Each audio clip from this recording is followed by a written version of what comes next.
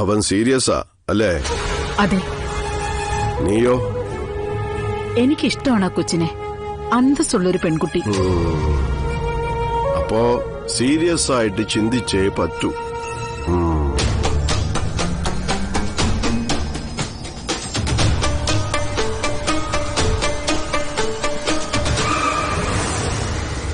അല്ല ദേച്ചി, ഞാനൊരു കാര്യം ചോദിക്കട്ടെ. ഈ കുടുംബ കൂട്ടായ്മയില് ഒരുപാട് പെണ്ണുങ്ങളില്ലേ? എന്നിട്ടും എന്നും മീറ്റിംഗ് വന്നാലും നമ്മുടെ വീട്ടിൽ നിന്നാണല്ലോ ഫുഡ്.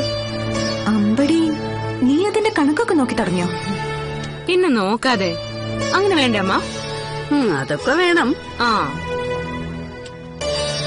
നിന്റെ ചേച്ചിക്ക് ഇത്തരം കാര്യങ്ങളിൽ ഒരു പിടുത്തവുമില്ല. മീറ്റിംഗിന്റെ കാര്യം പറഞ്ഞ ഓടി ഒന്ന് പറയും, അമ്മേ നാളെ മീറ്റിംഗ് വെച്ചിട്ടുണ്ട്, വേണ്ടതെല്ലാം കരുതിക്കോണേന്ന്. അതിന് പകരം നാളെ നിങ്ങളിൽ ആരാ ഫുഡ് കൊണ്ടുവരാ, ആരാ വെള്ളം കൊണ്ടുവരാന്നൊക്കെ ചോദിച്ചു തുടങ്ങിയ അങ്ങോട്ടും ഇങ്ങോട്ടും കുറെ ആളുകൾ കൈ ചൂണ്ടുന്നത് കാണണ്ടേ? അസൗകര്യങ്ങൾ പറയുന്നത് കേൾക്കണ്ടേ? അതിന്റെ അർത്ഥം എല്ലാത്തിനും സൗകര്യമുള്ള ഒരാള് ഇവിടെ ഉണ്ടെന്ന. അപ്പൊ കുഴപ്പം അമ്മയുടെ തന്നെയാ. ആ ഇടിയിടി, നീ ജാനിക്കുട്ടി എരിയേറ്റല്ലേ? അവസാനം ഇവിടുന്ന് ആർക്കും പച്ചവെള്ളം പോലും കിട്ടാതാവും. പിന്നെ ഈ വെള്ളം കൊടുക്കലും ഭക്ഷണം കൊടുക്കലും ഒക്കെ നീയായിട്ട് തുടങ്ങി വെച്ചല്ലേ? ഞാനൊരു ദിവസം അങ്ങ് സ്വിച്ചിട്ട പോലെ നിർത്താൻ. അത് ഞാൻ സമ്മതിച്ചു. ഞാൻ തുടങ്ങിയതല്ല. ഇങ്ങനൊരു കാര്യം തുടങ്ങാനും നിലനിർത്താനും എന്റെ അമ്മയെ കൊണ്ടേ സാധിക്കൂ. അമ്മേ, ഇത് സോപ്പാ. ഓടി ഇവിടുന്ന്. അതെ, ഇനി എനിക്കൊരു കാര്യം ചോദിക്കാനുണ്ട്. എന്നോടോ? അല്ലല്ല, ദേ ഇവളോട്. നമ്മുടെ മുമ്പിൽ ഇവളൊരു അഡ്ജസ്റ്റ്മെന്റ് നടത്തുന്നുണ്ടോന്ന് എനിക്കൊരു സംശയം. എന്ത് അഡ്ജസ്റ്റ്മെന്റ്? കൊള്ളാവുന്ന രീതിയിൽ 2 തേപ്പ് കിട്ടി വന്നിരിക്കുന്ന ഞാൻ ഇനിയൊരു അഡ്ജസ്റ്റ്മെന്റ് നടത്ത്. അതല്ലടി പൊട്ടി. നീയേ ഞങ്ങളെ കാണിക്കാൻ വേണ്ടിയാണോ ചിരിക്കുന്നതെന്ന്, നീ ഞങ്ങളെ സങ്കടപ്പെടുത്തണ്ടെന്ന് കരുതി മാത്രമാണോ ഇങ്ങനെ തെളിഞ്ഞ മുഖത്തോടെ നടക്കുന്നതെന്ന് എനിക്കൊരു സംശയം.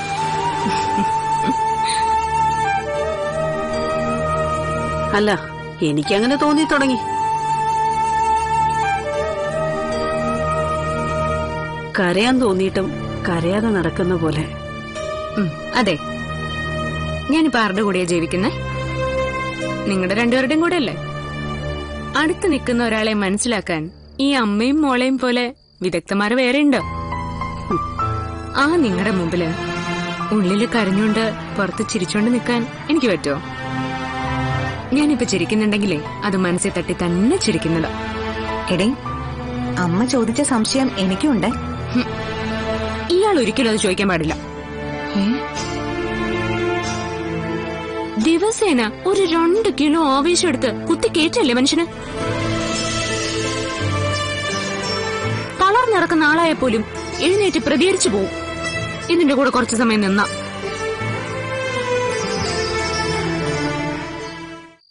എന്നിട്ടാ എവിടുന്നോ വന്ന് എവിടേക്കോ പോയ രാഹുല്.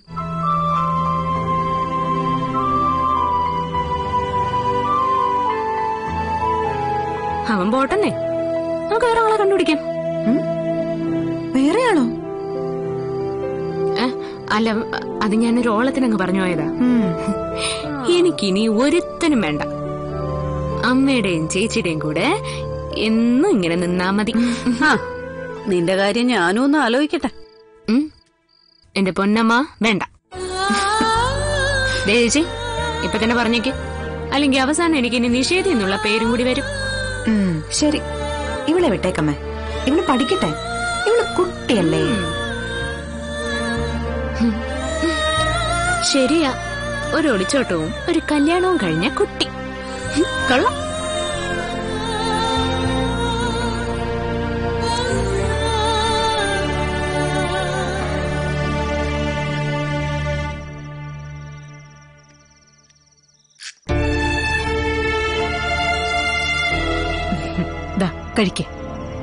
കഴിക്കാം. അമ്മയ്ക്ക് ടെൻഷൻ ഒന്നുമില്ലേ? എന്തിന്? അച്ഛന്റെ തീരുമാനം എന്തായിരിക്കും എന്നുള്ള കാര്യത്തില്. നിനക്കെന്താ തോന്നുന്നേ? അച്ഛൻ എന്തായിരിക്കും തീരുമാനിക്കുന്നേ? അച്ഛന് ദയെ പേടിയാണ്. അങ്ങോട്ട് ചോദ്യം ചോദിക്കുന്ന ആരെയും ചെമ്പേരി വിശ്വനാഥൻ അംഗീകരിക്കില്ലല്ലോ. അപ്പോ ഉറപ്പായിട്ടും ദയെ അംഗീകരിക്കില്ല. പക്ഷേ എനിക്ക് അങ്ങനെയല്ല തോന്നുന്നേ. പിന്നെ അച്ഛന്റെ സ്വഭാവം വെച്ച് അച്ഛനൊരു കാര്യത്തിന് എതിർപ്പ് പറയുമെങ്കിൽ ആ നിമിഷം ഷാർപ്പായിട്ടത് പറയും. അത് ശരിയാ. ഈ വിഷയത്തിൽ പറഞ്ഞില്ലല്ലോ. അതിന്റെ അർത്ഥം ഒന്ന് മനസ്സിരുത്തി ആലോചിക്കാമെന്ന് അച്ഛൻ കരുതിയിട്ടുണ്ടാവുന്നല്ലേ? അങ്ങനെയാണോ? അങ്ങനെയാണെന്നല്ല, അങ്ങനെയാവാം. അങ്ങനെ ആയാ മതിയായിരുന്നു.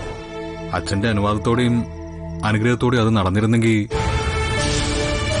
അതെ, ഞാൻ ഇപ്പോഴും ഒരു കാര്യം പറഞ്ഞേക്കാം. ഇനി ഇക്കാര്യത്തിൽ അച്ഛനും മോനും കൂടി ഒരു തർക്കം വന്നാ ഞാൻ മിണ്ടാതെ നിൽക്കത്തേ ഉള്ളൂ. അതെന്തിനാ മിണ്ടാതിരിക്കുന്നത്? എപ്പോഴും അച്ഛനെ അനുസരിച്ചാണല്ലോ എനിക്ക് ശീലം. എന്നാ ഈ കാര്യത്തില് അമ്മ എന്റെ കൂടെ നിന്നാ മതി. എങ്കിൽ പിന്നെ എന്നോട് ഇവിടുന്ന് ഇറങ്ങാനായിരിക്കും കൽപ്പന. അതിനെന്താ? ഞാൻ അമ്മയും കൂട്ടി ഇവിടെ നിന്ന് ഇറങ്ങും. ഞാൻ അമ്മയെ പൊന്നുപോലെ നോക്കും. അത്രയ്ക്ക് കടന്നൊന്നും എന്റെ പൊന്നുമോൻ ഇപ്പൊ ചിന്തിക്കണ്ട. ദേ, ഇത് കഴിച്ചിട്ടേ പോയി കിടന്ന് ഉറങ്ങാൻ നോക്ക്. അച്ഛന് ഭാഗ്യമുണ്ടെങ്കിൽ എല്ലാം നല്ല രീതിയിൽ നടക്കും. അല്ലെങ്കിലോ?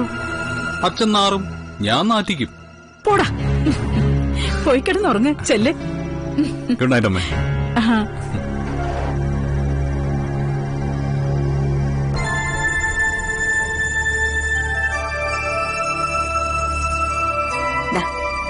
വേഗം കഴിച്ചാ ദയാന്റിക്ക് അടുക്കളയിൽ പോയി പാത്രമൊക്കെ കഴുകി വെക്കാം. എന്നിട്ട് ഒറ്റ പോക്കാ പോണം. അതല്ലേ ഞാൻ പതുക്കെ കഴിയുള്ളൂ. അപ്പൊ എന്റെ ജോലി തീരില്ല. തീരണ്ട. അപ്പൊ ഇനിയും കുറെ നേരം എന്റെ അടുത്തുണ്ടാവുമല്ലോ. കഴിച്ചങ്ങോട്ട്.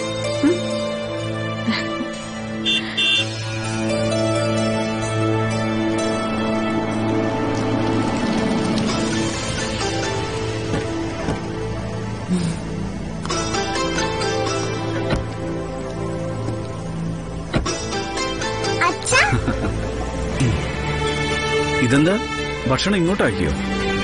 അകത്തിരുന്ന് കഴിച്ച് ബോറടിക്കുന്നു. അതുകൊണ്ട് ഞങ്ങൾ സ്ഥലം ഒന്ന് മാറ്റിപ്പിടിച്ചതാ. അത് ശരി. പിന്നെ ദയാ, ചെറിയൊരു പ്രോബ്ലം ഉണ്ട്. എന്താ സർ? ഞാനൊരു മീറ്റിംഗിന്റെ കാര്യം പറഞ്ഞിരുന്നില്ലേ ഡൽഹിയില്? അത് ആൻഡമാനിലേക്ക് ചേഞ്ച് ചെയ്തു.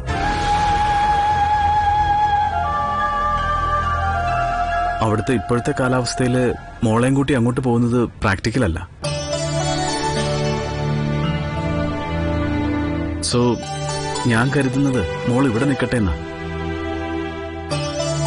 ദയയും നാരായണേട്ടനും ഇവിടെ ഉണ്ടല്ലോ.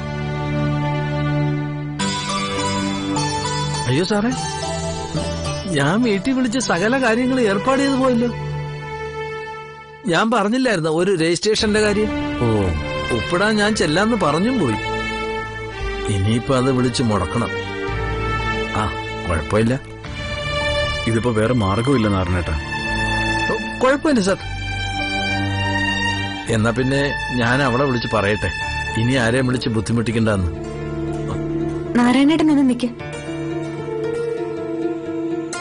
സർ, സാറിന്റെ കാര്യങ്ങൾ മുടക്കണ്ട. നാരായണേട്ടന്റെ നാട്ടിലേക്കുള്ള യാത്രയും മുടക്കണ്ട. മോളെ എന്റെ കൂടെ വീട്ടിൽ നിന്നോട്ടെ. അയ്യോ ദയാ, അത് എനിക്ക് കുഴപ്പമൊന്നുമില്ല. ഞാൻ നന്നായിട്ട് നോക്കിയാ പോരെ. അയ്യോ അതല്ല, മറ്റാരും നോക്കുന്നതിനേക്കാളും നന്നായിട്ട് ദയ മോളെ നോക്കും. എന്നാലും എന്റെ പൊന്ന് സാറേ, ഇതിപ്പോ മോള് നേരത്തെ ചോദിച്ചല്ലേ ദയാന്റെ കൂടെ നിന്നോട്ടെ എന്ന്. അത് ദൈവം കേട്ട് കാണും. അല്ലാതെ ഇതിപ്പോ പെട്ടെന്ന് ഇങ്ങനെ സംഭവിക്കും. മോളെ എന്താ ചെയ്യണ്ടേ? എന്താ ചെയ്യണ്ടേന്ന് നിങ്ങള് തമ്മിൽ തീരുമാനിച്ചോ.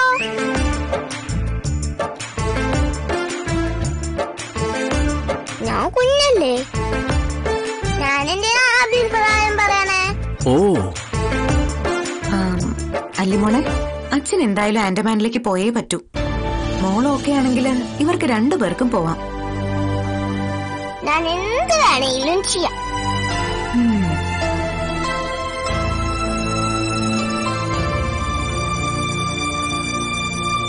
അല്ലെങ്കിൽ വേണ്ട സർ. ആൻഡമാനിലെ കാലാവസ്ഥ അത്ര നല്ലതല്ല എന്ന് പറഞ്ഞാലും മോൾക്ക് അഡ്ജസ്റ്റ് ചെയ്യാനൊക്കെ പറ്റുമായിരിക്കും. അത് തന്നെയാ നല്ലത്. അല്ലെങ്കിൽ എനിക്കൊരു സമാധാനം കിട്ടില്ല. അയ്യടാ, അങ്ങനെ സമാധാനിക്കണ്ട. ഞാൻ ഡാനിയുടെ കൂടെ തന്നെ നിന്നോളാം. കണ്ടോ സർ, പുള്ളിക്കാരത്തിയുടെ ബലം പോയ പോക്ക് കണ്ടോ? ശരി ശരി, അപ്പൊ നമുക്ക് അങ്ങനെ തന്നെ ഫിക്സ് ചെയ്യാം. മുഴുവൻ കഴിക്കണേ. എന്റെ പൊന്നുമോളെ, സത്യം പറഞ്ഞാൽ ഞാനാ രക്ഷപ്പെട്ടത്. അവളുടെ ബന്ധുക്കളെയൊക്കെ വിളിച്ചു കൂട്ടിയിട്ടേ ഈ പറഞ്ഞ ദിവസം ഞാൻ അവിടെ എത്തിയില്ലെങ്കിലേ എന്നെ ജീവനോടെ നിർത്തി കത്തിച്ചേന്. എന്തായാലും കുറച്ചു കാലം കൂടെ ജീവിക്കാനുള്ള വകയുണ്ട്. ഡാൻഡി, ഈ കുട്ടികളെ പ്രാർത്ഥിച്ചാ ദൈവം എന്ത് വേണേലും നടത്തി തരും അല്ലേ? അതെന്താ? ഞാൻ കുട്ടികളെ പ്രാർത്ഥിക്കാറുന്നു. ഡാൻഡിയുടെ കൂടെ നിൽക്കാൻ പറ്റണേന്ന് അറിയോ? എടി കള്ളി, വാ.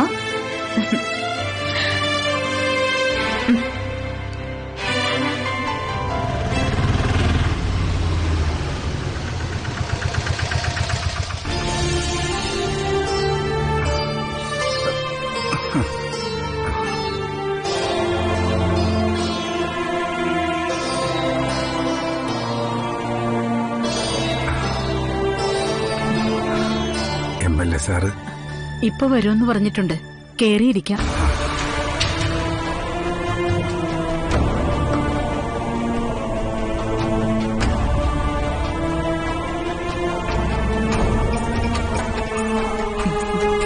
ഇരിക്കെ.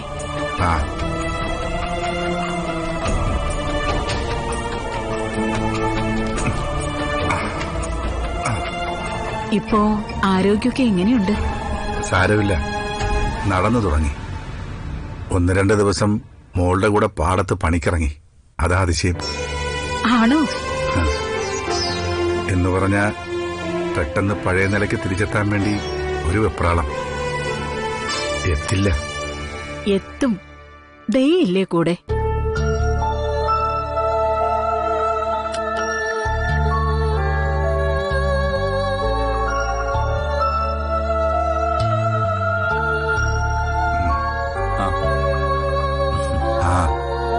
ഇദ്ദേഹത്തെ പലതവണ കണ്ടിട്ടുണ്ട്.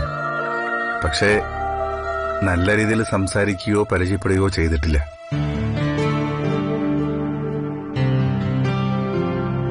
മോളോട് കൂടുതൽ അടുപ്പം വന്നപ്പോഴാ മോൾക്ക് കൂടുതൽ അടുപ്പമുള്ളവരോടും നന്നായി പെരുമാറണമെന്നൊക്കെ തോന്നുന്നു.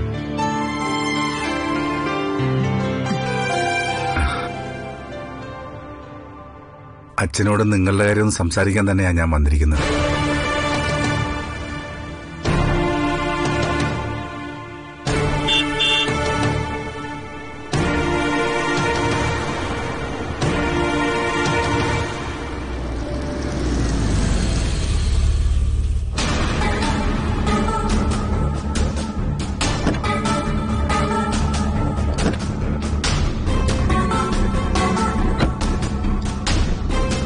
എത്ര മണിക്ക് ഇറങ്ങണം?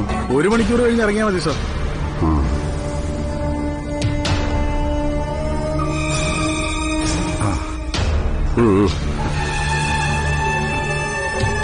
അച്യുതൻ പുറത്തൊക്കെ ഇറങ്ങി തുടങ്ങിയോ?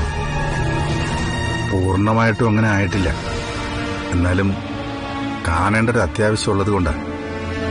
ഞാനേ 1-2 പ്രോഗ്രാമിന്റെ നടുവില. ഒരു 5-10 മിനിറ്റ് സംസാരിക്കുന്നോണ്ട് എനിക്ക് കുഴപ്പമില്ല. അത് കഴിഞ്ഞാ ഇറങ്ങണം.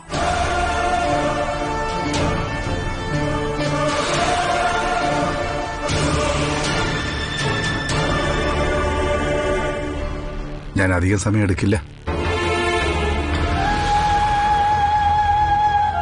ഇവരുടെ കാര്യമാണ്. ആരുടെ? മോന്റെയും എന്റെ മോളുടെയും. അച്യുതന്റെ മോളെന്ന് പറഞ്ഞ ദയ.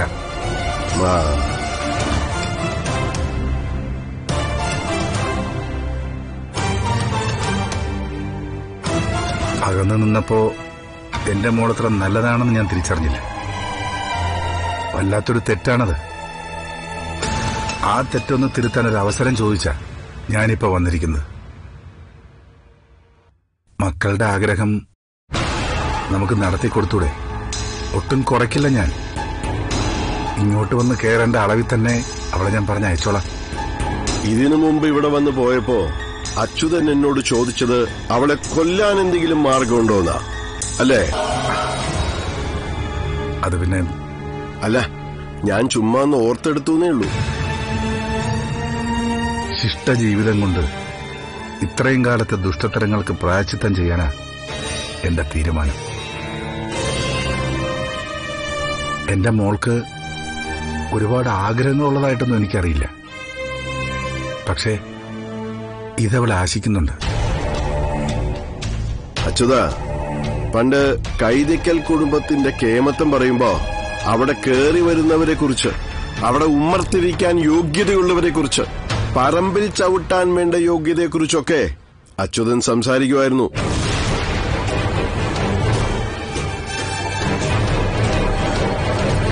അച്യുതൻ ഇപ്പൊ വീണു, അച്യുതന്റെ ചിന്തകളും വീണു. പക്ഷേ ഞാനിപ്പോഴും വീണിട്ടില്ല. അല്ല, അങ്ങനെ പറഞ്ഞ അച്യുത, എനിക്ക് കുറച്ചു നേരം ഒന്ന് മയങ്ങണം. എന്തായാലും അച്യുതന് പറയാനുള്ളത് പറഞ്ഞല്ലോ, ബാക്കി നമുക്ക് പിന്നെ സംസാരിക്കാം.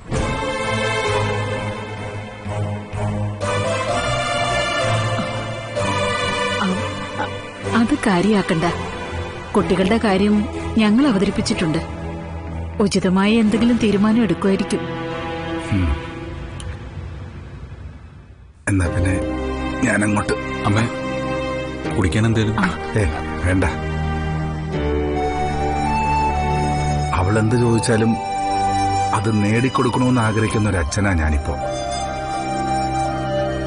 ഇഷ്ടമാണ് എന്റെ മോൾക്ക്. അവൾക്കാ ഇഷ്ടം തിരിച്ചു കൊടുക്കണം.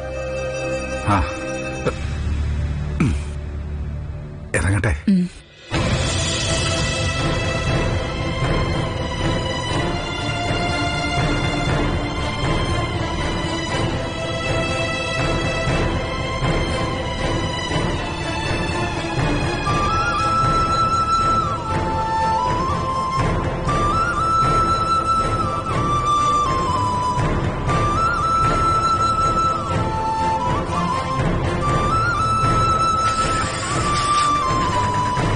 ശരി ശരി.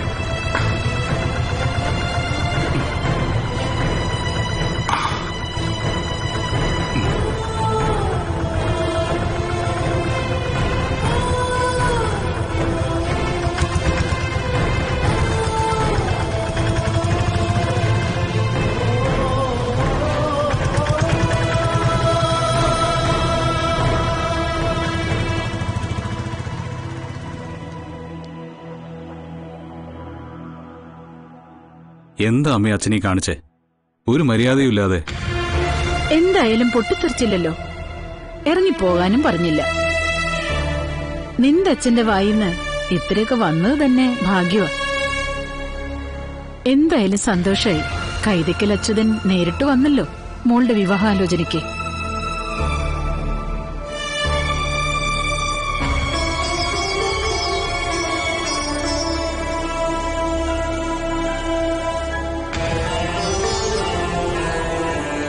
എന്നാലും എന്റെ ജീവ, എന്റെ ഈ നീളൻ ഷർട്ടും കക്ഷത്തിലിരിക്കുന്ന ഡയറിയൊക്കെ കണ്ടിട്ട് ഞാനൊരു ബ്രോക്കറാണെന്ന് തനിക്ക് തോന്നുന്നുണ്ടോ? അല്ല, ഓന്തുണ്ണി അങ്ങനെ ചോദിച്ചാ തോന്നുന്നുണ്ട്. ഈ അബദ്ധം തനിക്ക് മാത്രമല്ലടോ പറ്റിയിട്ടുള്ളത്, ഒരുപാട് പേർക്ക് പറ്റിയിട്ടുണ്ട്. അതുകൊണ്ടാണല്ലോ ഈ ബ്രോക്കർ പണിക്ക് താൻ എന്നെ ഏൽപ്പിച്ചത്. ദയയുടെ അമ്മയുടെ അടുത്ത് കാര്യങ്ങൾ തുറന്ന് സംസാരിക്കണ്ടേ? അതിന് ഞാൻ നോക്കിയിട്ട് ഓന്തുണ്ണിയെ പോലെ നല്ലൊരാളില്ല. അപ്പൊ ജീവ, സാധാരണ പെണ്ണുങ്ങൾ കൂടുതൽ സമയം അടുക്കളയിലായിരിക്കും. അപ്പോ ഈ വിവരം പറയാൻ അടുക്കളയുടെ പിന്നാമ്പുറത്തല്ലേ പോകേണ്ടത്? അടുപ്പത്തിരിക്കുന്ന തിളച്ച വെള്ളം അവരുടെ കയ്യെത്തുന്ന ദൂരത്താണല്ലോ. അതെടുത്ത് എളുപ്പത്തിൽ ഒഴിക്കാൻ പറ്റിയ മുഖവും എന്റേത് തന്നെയാണല്ലോ. അയ്യോ, ഓന്തുണിക്ക് അങ്ങനെയൊന്നും സംഭവിക്കാൻ പാടില്ല. ഓന്തുണ്ണി ഈ നാടിന്റെ സ്വത്തല്ലേ. മോനെ ജീവ, ഞാൻ തന്നെ കുറിച്ച് കരുതിയത് MLA ചെമ്പേരി വിശ്വനാഥന്റെ ഇച്ചിരി ഒതുങ്ങിയൊരു മോനാന്നാ.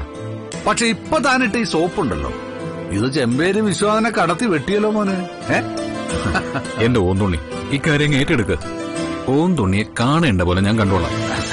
എടാ ചെക്ക, ഇക്കാര്യം പറയുന്നത് നീയാണെങ്കിലും ഇതിന്റെ മറ്റേ അറ്റത്ത് ദയാ. ജീവിതത്തിൽ ഒരിക്കലും നന്നാവാൻ പാടില്ലെന്ന് വ്രതമെടുത്ത എന്നെ പിടിച്ചു നിർത്തി നന്നാക്കിച്ച കൊച്ചാ. അവക്ക് വേണ്ടി ഒരു കാര്യം ചെയ്യുമ്പോഴേ ഓന്തുണ്ണിക്ക് ഒരു കമ്മീഷനും വേണ്ടടാ. ഞാൻ നോക്കട്ടെ, പറ്റിയൊരു സാഹചര്യം ഒത്തു വരികയാണെങ്കിൽ ഞാൻ അതങ്ങ് അവതരിപ്പിച്ചേക്കാം. Thank you ഓന്തുണ്ണി.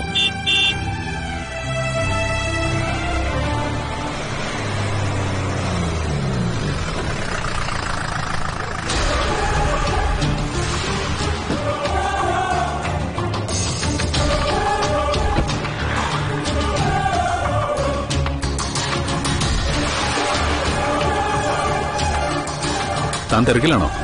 അല്ല, ഒന്ന് വണ്ടിയിലേക്ക് കയറ്, നമുക്കൊരു സ്ഥലം വരെ പോവാം. എങ്ങോട്ട്? താൻ ആദ്യം കേറ്.